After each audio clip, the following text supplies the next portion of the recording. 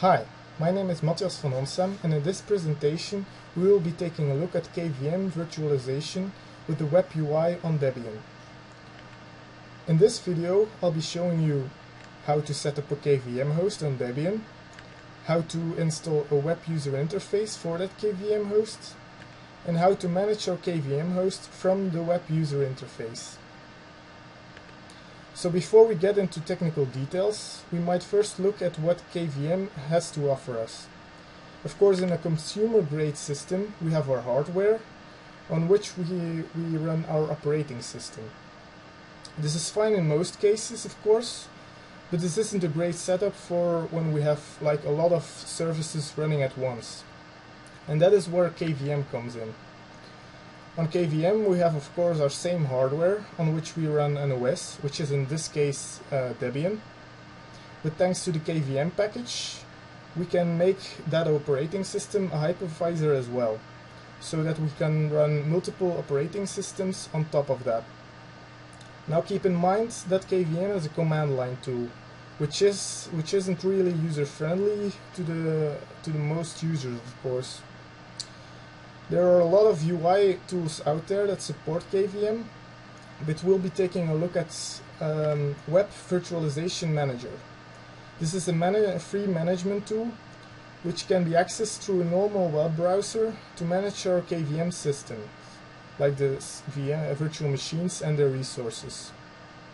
This means multiple clients can connect simultaneously to the KVM host without even having the need for a SSH or Telnet client. So in conclusion, KVM offers us a hosted virtualization platform on which we can run virtual machines. Thanks to the Web Virtualization Manager, we are able to manage our KVM with a user-friendly UI. This means we can manage our resources such as storage, RAM and CPU power, our virtual network that our virtual machines will be using. Of course, we can manage our virtual machines as well, including their resources, their backups or snapshots, and we can even connect to the virtual machines using the browser. We can also monitor things like CPU loads and RAM or memory. I hope this has helped you understand the benefits of using KVM and the Web Virtualization Manager. So let's now take a look at how we can set this up on our own Debian system.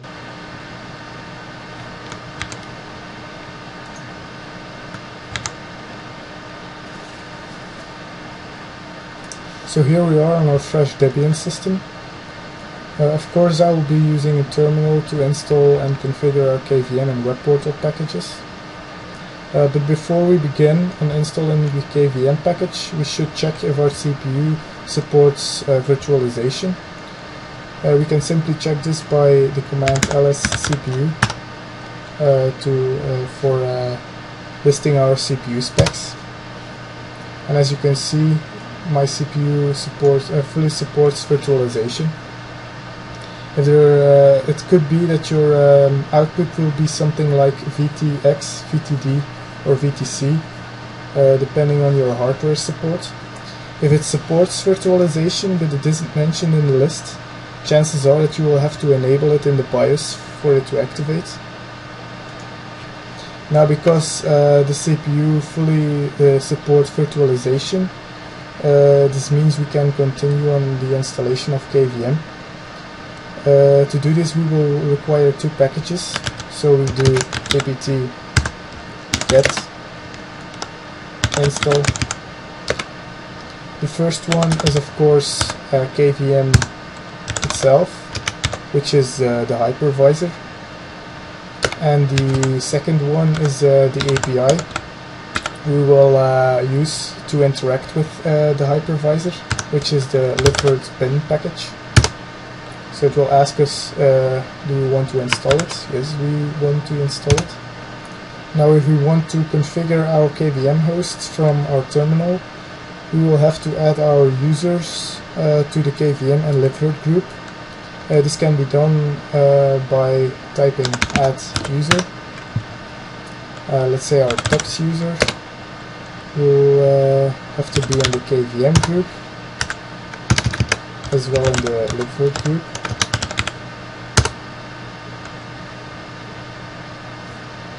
Now if we want a list of our VMs running on our KVM system, we can view this with first list all and 2 dashes before all. And as you can see, we don't have any virtual machines running right now. We will come back to this when we have configured a virtual machine from our web portal. Now that our KVM system is up and running, we can begin on installing the web portal. Now before we do so, we will require a few packages. So we do apt get install. The first one will be the get package, because our web portal is coming from a Git repository. Python.pip is an installer for Python, and we will require it to install our Python web portal. Also, it will require a package to speak to the LibVirt package, so we can configure our KVM host. It also uses an XML package.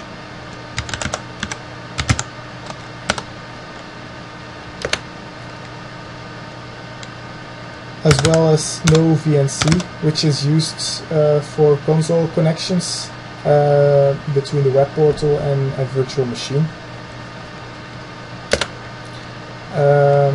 We also can install the supervisor package, which we can use for logging and auto-starting the service. And Nginx will be used for hosting the web portal. Now this installation can take a long time, so I'll get back to you when the installation is complete. Now that we've installed all the packages, we can get our portal from the Git repository using the get package. So we do get clone and our source, which is github.com redspan WebVirtMgr.git.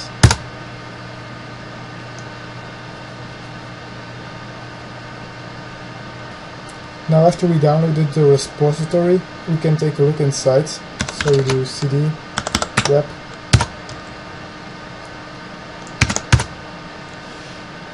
Now we can see a requirement.txt file, which is basically the installation requirements.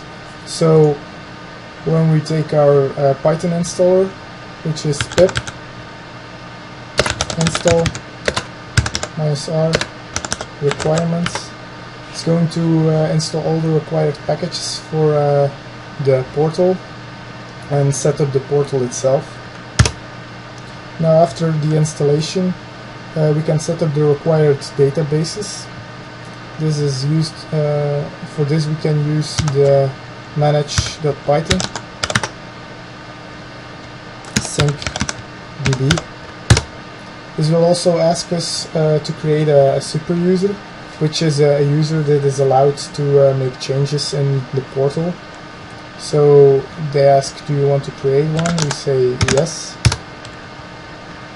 And we will create a user tux with email address tux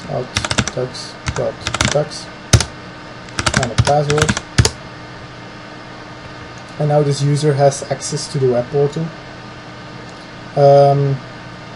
If we want another user to gain access, we can use manage.python, create super user, and let's say a sysadmin named Cedric needs access as email address cedric@tux.tux. with password. And now this user has access as well. Now we can also write some static data into some files using the manage.python collect static. This will ask us to overwrite existing files. We say yes. And now our web portal is fully configured. Now all we have to do is run the server, which we do with manage.python run server and specify a port, let's say 8008. So now the server is running on 8008. So when we go to our web browser,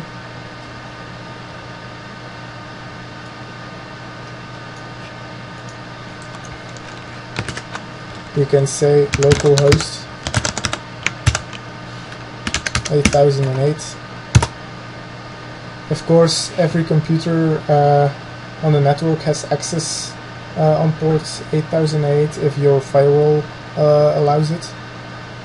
So you can log in using the Tux user.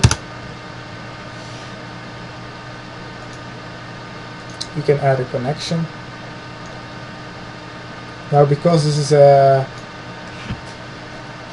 management portal, we aren't bounded to the local KVM host, so we can create any connections from TCP, SSH, TLS, and of course our local machine, which we are going to do now.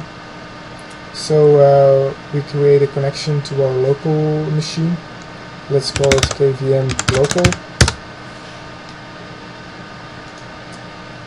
And right here we have the portal for that connection, or our local KVM host.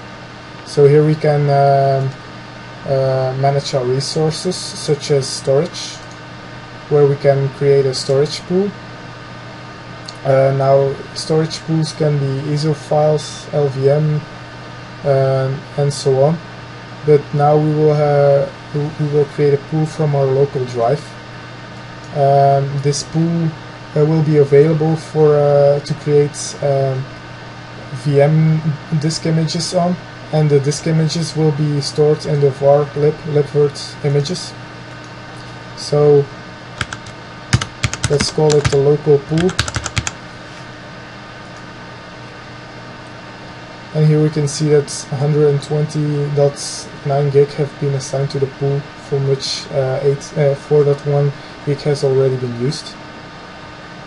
Now, of course, we will have to create an image for a virtual machine on it.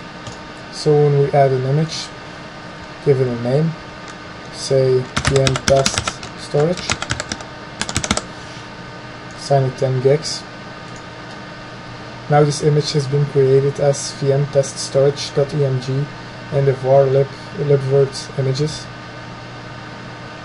You can see this, of course, in our local machine. So when we open up another terminal and go to the var libvirt images, let's do it again as root. You can see our image, which is the virtual machine disk. Of course, we can also configure a virtual network. Right now we only have one virtual adapter or router, which is net enabled. So when we turn this switch on, we can use it for our virtual machines. So when we go back to our virtual machines, we can create one from a template or a custom one. We are going to create a custom one here. Let's say test VM, assign some RAM, assign it the image and the default router. And you see we have created a new virtual machine. We can see this with our virsh command on our local machine. So when we do virsh list all with 2 dashes, we can see we now have a virtual machine which is shut off. When we start it up, you can see that it is running.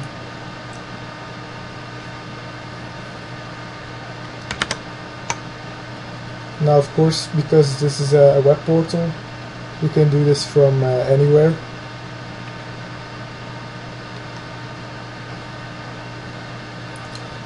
Lastly, we have our monitoring tools, which gives us a real-time graph from our CPU usage as well as our memory usage.